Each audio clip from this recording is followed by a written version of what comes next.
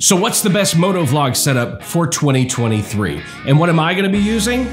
All that and more straight ahead in today's video. Hey guys, welcome back to the channel. Welcome to a new video. Today, we're gonna be talking about the best motovlog setup for 2023. Now, if you've watched some of my previous videos, you know I've been trying out several different combinations between the GoPro and the DJI Osmo Action 3. Also a little Insta360 in there, which we'll get to in this video as well. Plus, all the little things that you need to go with it to make it work. Which one is best? I don't know. Quite honestly, I'm gonna leave that up to you, but I am going to tell you what my personal motovlogging setup is going to be in 2023, and I'm gonna give you the reasons why I think that. Before we get too deep into today's video, I want to beg you and ask you, please, if you haven't already, subscribe to the channel, make sure you like this video and leave a comment. YouTube's doing their best to absolutely kill us, so if you want to keep seeing the content, you want to see new videos as they're uploaded, it goes a long way with the YouTube algorithm if you will just smash that thumbs up button, that like button. If you go one step further and you leave a comment, YouTube really thinks that you like us. So if you could do that for us, I would greatly appreciate it. Subscribe to the channel. Lots of really good stuff coming out. I'm planning on trying to upload at least 3 times a week in 2023. That's kind of the goal. We've got a lot of stuff planned, and I'd love for you to be here every step of the way. Plus, when you make a comment, it also shows me your channel, and I can go and follow and subscribe to your channel as well. So please don't forget, subscribe, like the video, and comment. All right, now that the business is out of the way, at the end of this year, I'd say the third quarter of 2022, I really started getting into motovlogging. And if you haven't seen previous videos, I've talked about why that is and the struggle that I've had. And just real briefly, I own a professional film production company. We do feature films, we do documentaries, we do branding and marketing and television commercials for big brands here in California, but also all over the United States. So cameras and camera gear and equipment and quality is very important to me. I like having the best quality I can possibly get. So when we're talking about a larger form camera like what we're shooting on right now, we're shooting on the Sony FX3 with the Sony G Master 16-35 2.8 lens and Sennheiser, MK416 shotgun microphone. With an Adamus Ninja up there and recording to the Sony Tough Cards. In S-Log3. So I get the whole thing about quality, and it's very important to me to make sure that I have great quality. So when I started thinking that I wanted to motovlog, now that we've got the 3 bikes here in the garage, we've got the Ducati 2021 Ducati V4S, we've got the 2021 Harley-Davidson Street Glide Special, and we've got the 2021 Harley-Davidson Pan America Special.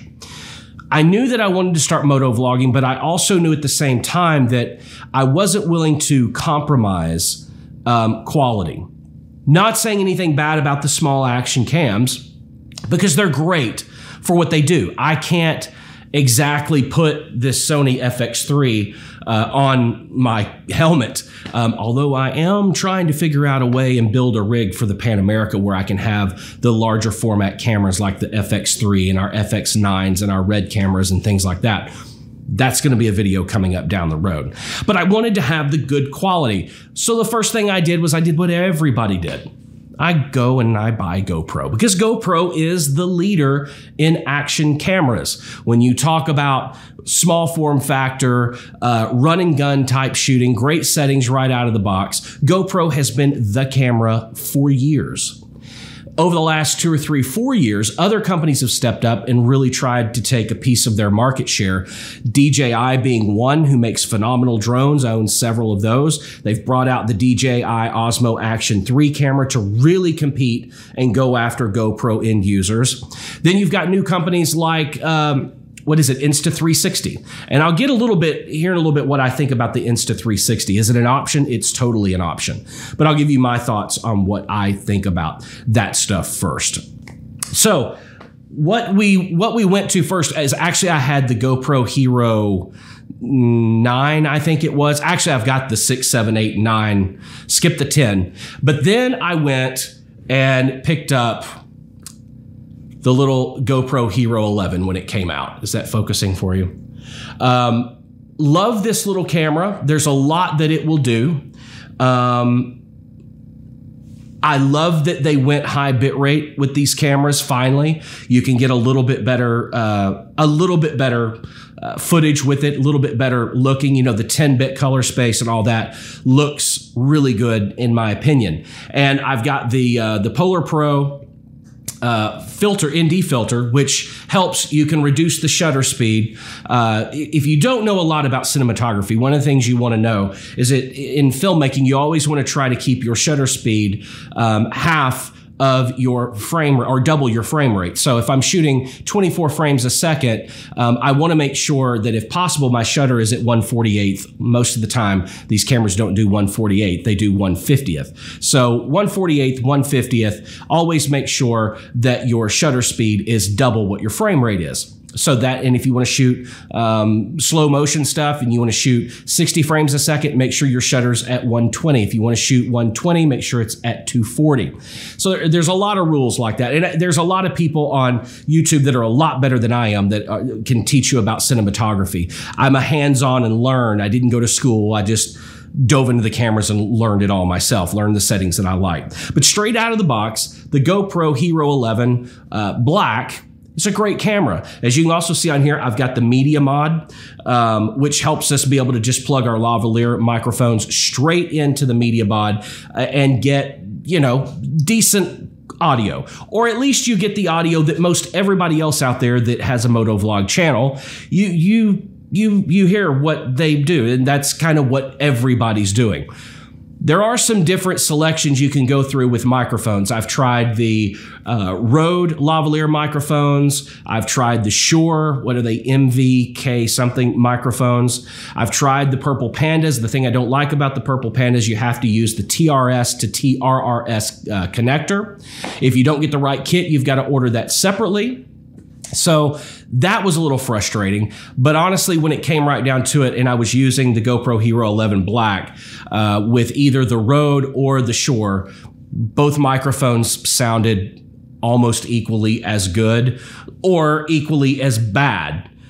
If you want to put it that way, because there are studies out there that show, and those of you that want to start channels, the research shows people are 10 times more likely to turn off of a video because of poor audio instead of poor video. So where they might be a little forgiving on the footage not being as clear or the way that they want it, or even in 4K for that matter, they'll be a little forgiving on that end. But when the audio is bad, that is generally when people are, I'm out. They turn you off, and they go to somewhere else. The one thing that I noticed across all MOTOVLOG channels, primarily because we have to put the lavalier mic and shove it behind the ear pad and do all that it always seems to get too much road noise, too much distortion, because when you're talking, the microphone is literally like right here. So your voice naturally trying to overcome the road noise is speaking a little louder. There are some things you can do, not on GoPro, to where you can totally lower the gain stage of the mic to where it doesn't pick up as much of that. I'll get into a solution for that here in just a second.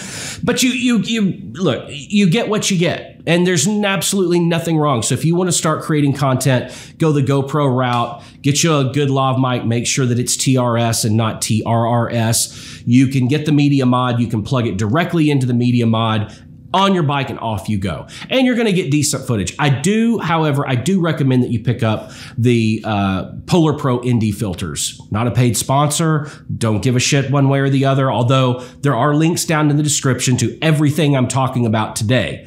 So if you wanna go pick it up, the links are down there. If you wanna find it on your own, do that too. I really don't care one way or the other, but I do recommend them. Mainly for me, I'm in Southern California. The sun is shining all the time. Well, almost all the time. The reason we haven't uploaded in 5 days is it's literally been raining almost every day, and it's been cold as all get out. So which is odd for us. But normally the sun's shining, so I have either the ND32, the 16, or the 8. Primarily, I keep the 32 on it because if it's a little too dark, I can bump the exposure in post, and I can bring that up a little bit. But it seems to do me really, really well. If you've got cloudy days, then the ND16 will do you well. Really, I don't see a situation for needing the 8. I just don't. The 16 and the 32 are perfect, but they come, I believe, in a set. To where you just twist the lens that came up with your GoPro off, spin these on, and you're there. So you'll get the 8, the 16, and the 32 right there. Another microphone option that I've seen some people using is one of these. And let me see if I can zoom in on that. One of those. What is that, you ask? That right there is the microphone to a gaming headset. Her Two Wheels uses one of these, and I saw her recommend this, and I thought, I got to give this a shot, because what you can do is you can plug this into the media mod and then curve that up under the microphone, under the helmet, the chin of the helmet. There you go. You're talking. Her audio always sounds really good, so I thought I would get it and try it. I don't know if they sent me a bad microphone or not, but every time I've tried to use this microphone, it clips in and out. It's a lot of static, and it's completely unreliable, so I would not go that route. But if you can get one that sounds like hers, it sounds really, really good. Okay, option number 2, and this is where I went next. And to be honest with you, I really am happy and glad that I did. And that is going this route. This is the DJI Osmo Action 3. And I have to say, I absolutely love this camera. Let me tell you, for me, and look, I'm not putting down anybody that uses GoPro. I'm not ever going to put anybody down, period. If you're strapping a camera onto your helmet and you're out there making content, busting your ass, good for you. I don't care if you use your cell phone. I don't care. Good on you. You're a content creator. You want to get out there. Whatever you use is great. What I'm talking about are my personal opinions after using these. I prefer the color science. I prefer the field of view, and I prefer the overall image quality of the Action 3. Now, there are a lot of people on YouTube with a lot of videos that have trashed this camera. I'm not saying anything bad about those people. I will say that I don't know that they don't fully understand the capabilities of the camera, diving into the settings of the camera to get really great quality footage out of it, which, by the way, is also possible to get with the GoPro Hero 11 or other GoPros. But I really like the DJI. I've got the Polar Pro ND filters coming for this camera as well, but I will tell you, if you go back and watch the last couple of videos, I have used this camera exclusively, had not had the ND filters, and was able to color grade everything in post, and it looks great. To me, now, I've also had other people in the comments and friends that have seen the videos text me and go, man, I really like that camera. I can't believe how well it translates and how good the image quality is. One of the things I've noticed about the GoPro versus the DJI Osmo Action 3 is that, I don't know if you've noticed this, and if you have, put this down in the comments, but sometimes when I'm watching other motovlog channels, I've got it in 4K and I'm watching on an 80-inch TV. The quality sometimes seems a little grainy and it seems a little pixelated. And I know for a fact that they've uploaded a 4K video, so they're shooting in 4K or 5K, but it always looks a little blurry. It just looks a little off. When I watch videos with the Action 3, I don't notice that. Maybe it's there for you, but I don't notice it when I watch my videos back the same way I watch everybody else's. I don't see that aliasing. I don't see the pixelation. I don't see any of that. It's just as clear as humanly possible. If you'd like to see a comparison of these two cameras, you can go back to the comparison video that I did a couple videos back, and you be the judge. One of the things that was frustrating about the DJI Osmo Action 3, which is a crucial and important part of motovlogging, is the audio. So one thing I noticed was I thought, okay, what I didn't know when I bought the camera because I didn't pay enough attention, and that was totally on me. The only input into this camera is a USB-C right there. That's it. That's the only way to get anything into this camera. They also make their version of the media mod, but it doesn't do anything. It's just a cage. Why they made it, I don't know. If somebody knows, let me know. It came in the pack that I bought the camera in, but it does nothing. So I don't even put the cage on this camera at all. So what I did have to do was I had to get on Amazon and buy this. This is a USB-C to TRS connector. And what you have to do, and I'm not trying to treat anybody like it's elementary school here, but you never know. I like when people are thorough, we're gonna be thorough. What you gotta do is take this camera, plug the USB-C to TRS connector in the side of your camera, and then plug your lavalier mic into there. Boom, you're good to go. Your videos are gonna be awesome. They're gonna sound awesome. Not. What I didn't find out until after I had made one very lengthy video. I was out filming. We had been filming all day, me, Josh, and Luke. Got back. It's like, all right, I think I'm gonna go ahead and edit the video and get it out. And what actually happened was all of the audio was unusable. And I actually put a portion of that audio in a video a couple videos ago. It's unusable. What was happening is that the microphone was overdriving the preamps in the camera, making the audio, again, unusable. So I thought, what the hell? So I dug into the camera and I realized, and I go, oh, there is a setting in here. This camera out of the box comes set with a gain stage of +6 dB. Some microphones you need it, some microphones you don't need it. Every microphone that I tried that I have in my arsenal overpowered it at 6. So I took it all the way down to 0. I changed that setting back to 0. It's +6 out of the box. So folks, if you go buy this camera, the first thing you need to do, if you plan on motovlogging, is go into the settings and take it from +6 all the way down to 0. Trust me, you're gonna wanna do that.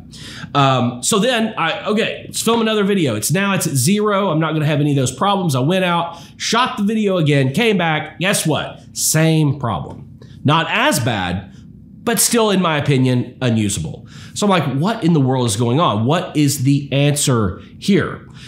I could either try to buy 3 or 4 or 5 microphones to see if I could get one that had a low enough input that was perfect. To be quite honest with you, I had my Purple Panda with the TRRS adapter, and I thought, let me try the Purple Panda, but I then forgot I broke the Purple Panda TRS to TRRS connector adapter out of anger one night when I was trying to get it out of my Clem Cryos helmet. So I thought, okay, what can I do? And then the thought hit me. DJI and DJI. Maybe like Sony, when you use 2 of their products, they go hand in hand and they work well together. And I got really, really excited. So I went down and I went back upstairs and I grabbed this. This, friends, is an amazing piece of gear. Come on, focus for me here. This is an amazing piece of gear. This is the DJI Mic. And as you can see, it comes with 1 receiver, 2 transmitters. It also comes with these adapters up here that are for, there we go, lightning connector and USB-C. So I thought, oh, and by the way, they all come in this charging case, which you just charge USB-C right here, and it charges them all the time. I have yet to run out of battery life while using this. So here's what I did. I opened it up. I took out the receiver. I put the receiver with the USB-C adapter directly into the side of the, I tell you what, let's just do it. I put it directly into the side of the DJI Osmo Action 3. So I just simply took the USB-C connector, slid it on there. First realized that your initial thought and process is going to be to put it in where it's facing the lens. Don't do that. Went out, shot another video, and realized that when you put it like this, I'll just put it in and show you. When you put it in like that, all of your footage is is going to have a little bit of the camera showing when you've got it on ultra wide, which is the setting that you really want to have, in my opinion, on this camera. So what you have to do is not do that. What you have to do is go against what you think is right and turn the receiver around backward. Turn it backward to where the front of the camera looks like this. Let's get you focused here. Where the front of the camera looks like this, and you can see the back right there of the DJI Mic. All right. Then all you have to do, or what I did, was got my one of the DJI Mic transmitters right there. Such a cool little thing.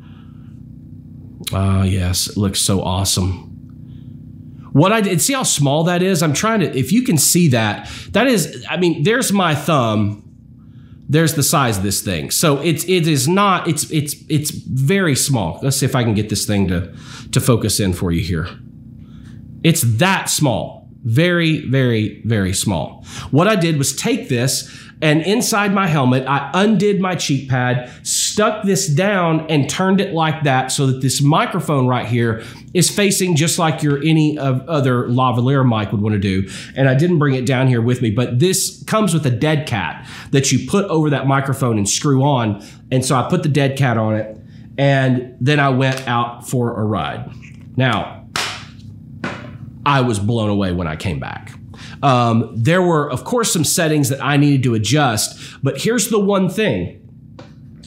When you start involving the DJI Mic, what this receiver allows you to do is take the gain even further down. So I was able to go down to -12 dB on the receiver. That made sure that road noise, me talking, anything else that's happening while I'm out there on the bike is not overdriving the microphone and overdriving the preamps and making the audio unusable. I still have it set at -12, which is a little low, and I always have to pump it up in post with either a compressor or something like that. So I may increase it a little bit to maybe -10 dB and see, you know, what happens there. But right now I've got it set on -12, and I absolutely love this setup. So moving forward into 2023, as I start to make more and more and more content, my go-to setup is going to be the DJI Osmo Action 3 with the DJI Mic. This gives you a wireless solution. I'll tell you another reason that I like this setup so much. I enjoy watching. So what I enjoy watching, I enjoy creating. So I enjoy a little bit more of the vlog aspect thrown into the moto vlogging. I'm not a real big fan of the video comes on, you're on the motorcycle the entire time, and you don't really see anything else. I want to take you guys on some adventures. I want to take you to do some very cool and interesting stuff that I get to go do. One of the things that makes this a great solution for me is that because this comes with a magnetized or a magnet with it, let's say I've got this on the inside of my cheek pad, we're rocking and we're rolling, and the audio sounds great in the helmet, but then I get off the motorcycle and I want to take you guys in someplace, and I don't want to look like an idiot with a big camera rig like what we're using right now. Some people don't mind that. I can't get used to being out in public and having a big camera. I just can't. But these little cameras don't mind so much. But I still want to get great audio. What do? All I do is one of two things. I either take this transmitter that I've got behind my cheek pad, I take it out of my helmet, I simply take the magnet off the back, and then I just simply clip it to my shirt right there, and we've got great audio. Anywhere I want to go. So now I can go, I can vlog around, I can walk here, I can turn the camera around, I can do whatever I want. I can get up, I can move, I can do this, I can do this, I can aim over that, I can do whatever I want. And the audio is still going to be really, really good. It's going to be clear. It's not going to be distorted. And I can work with it in post with equalizers and compressors and limiters, whatever I want to do to make sure that that audio stays consistent. Then when I want to go get back on the bike, all I got to do is take the magnet, take that off, stick it back on there, put it back behind my cheek pad, and off we go.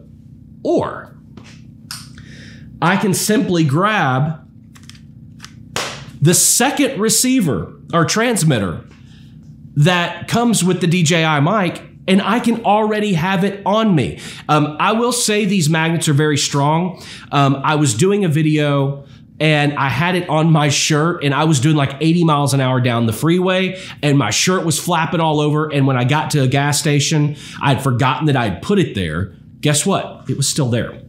But if you want to be safe and secure, put this in your pocket. When you get off your motorcycle, leave everything exactly the way that it is. Take this out of your pocket and just simply do that, and you're gone. You're done. Just walk around, do your vlog, do whatever you want to do. You go back to get on the motorcycle, you just take the thing, put it back in your pocket. What better of a solution could you possibly have than that? That's a completely 100% wireless setup. Wireless moto vlogging. It makes it just easy. And for me, I don't know about you guys, that's the way I want it to be. As a creative, I want to make content. I hope to make content that you enjoy, but I need to make content for me. What I can't do is get frustrated in the process. I can't worry about which mic this, which camera that. Is it going to work? Is it going to do? And then you get bogged down, and then you don't want to create. I want to create. So I need it to be as easy as humanly possible when I go to push record. I know I'm getting great video quality and image quality. I know I'm getting great audio that's usable every single time. So that's going to be my setup in 2023. I have put links to everything we've talked about down in the description below. Even my huge cinema rigs. If you want to know about those, the link's down there to find out more information about all those as well. But I will tell you this, I'm really excited about creating content again and doing so in such a small form factor. One of the videos I'm going to do coming up is a mobile charging station. I'm going to show you guys this thing that I've built with a battery backup that allows me to roll down the road and charge my batteries for the Action 3, which I got the Adventure Kit, which comes with 3 or 4 batteries. In another case that's a lot like the DJI Mic that charges with USB. I'm going to show you this kit that I'm building that has a battery backup in it with 3 or 4 batteries for the GoPro and the DJI Osmo Action 3 and the microphones, all with USB charging, and it charges while I'm going down the road. So if I need to change a battery quickly, it's charging everywhere that I'm going. When I get home, I don't take all of this out and off the helmet and all that, and I don't do that. All I have to do is take that bag, that molly pouch that I'm putting all of this in, take it, plug it into the wall, and it charges the battery back up. So all of my stuff is charged all the time. When I leave the house and I hit record and I'm driving down the road, my GoPro battery's going dead or my Action 3 battery's immediately starting to drain and go dead, but it doesn't matter because I've got other batteries charging. When I get where I'm going, I take that one out, put another one in, put that one in the charger, and it starts charging as I go down the road. Again, I'm looking for solutions that make me want to make content. If it's going to be difficult, if it's going to be hard, I don't have any interest in doing it. I want it to be fun, but I want it to be easy as well. What do you guys think? What do you think about my choices? What do you like better? Do you like the GoPro better? Do you like the Action 3? I told you I was going to talk a little bit about Insta360. I'll tell you, I love the technology.